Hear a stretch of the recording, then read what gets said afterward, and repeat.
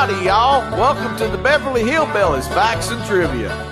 Y'all kick off your shoes and you set a spell, all right? Now here's your host for the show, the old Kentucky boy himself, Mr. Bob Snap.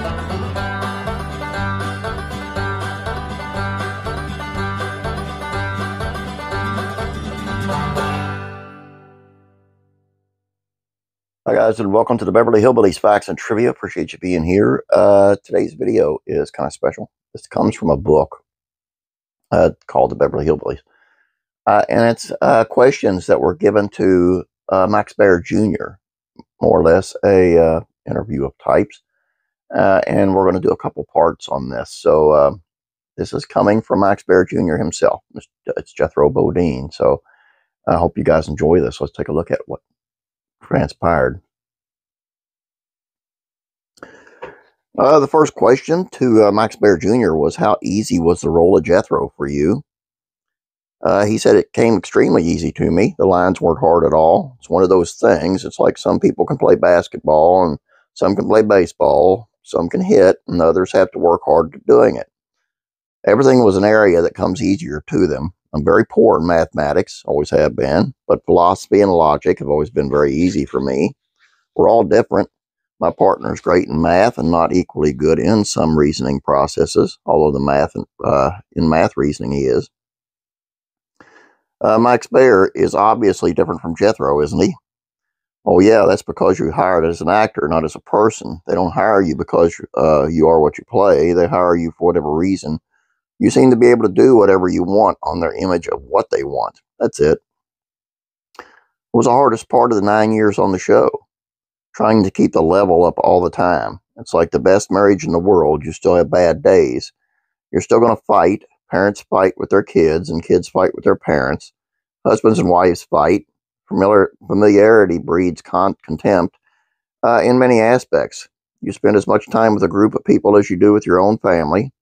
Buddy, Irene, Donna, and myself and the cast spent more hours per week with each other than we did with anyone we were married to or whatever. You better be able to get along pretty well. Otherwise, it's going to be a battle because you don't want to go to work on a daily basis with people that you don't like. The next question was, did you get along? Oh, yeah. But first of all, it's like a dog and a cat. They may be enemies, but if you put a dog and a cat in a room together, they will learn to tolerate each other and get along because they know they have to do that to survive. I think that's the way most shows operate. It becomes very tedious for me to listen to all these people on the television shows tell how they're all a family and how they all love one another and are so happy together, when I know for experience that it's bullshit. They don't really get along, and they do have animosities. There are a lot of fights, but they are unusual. That's normal living. You may like or even love somebody, but from time to time, you're going to get pissed off at them and tell them to get lost. I mean, I yelled at Irene, and she yelled at me. I'd get pissed at Donna, and she would cry or something like that. Buddy would get angry with me and just turn his back on me, or I'd say, God damn it, Buddy, what's the matter? That's natural. Not everything runs smooth. It's obvious to anyone with a brain in his head who has been fortunate enough to have a mother and father that they fight and argue. Sometimes the closer you are, the more you fight. But don't let anyone else pick on them. Don't let anyone else yell at Donna, Irene, or Buddy. I can yell at them, but if somebody outside our little clique says something, I tell them off. Was the cast protective of each other like that? Oh, absolutely. You get that way.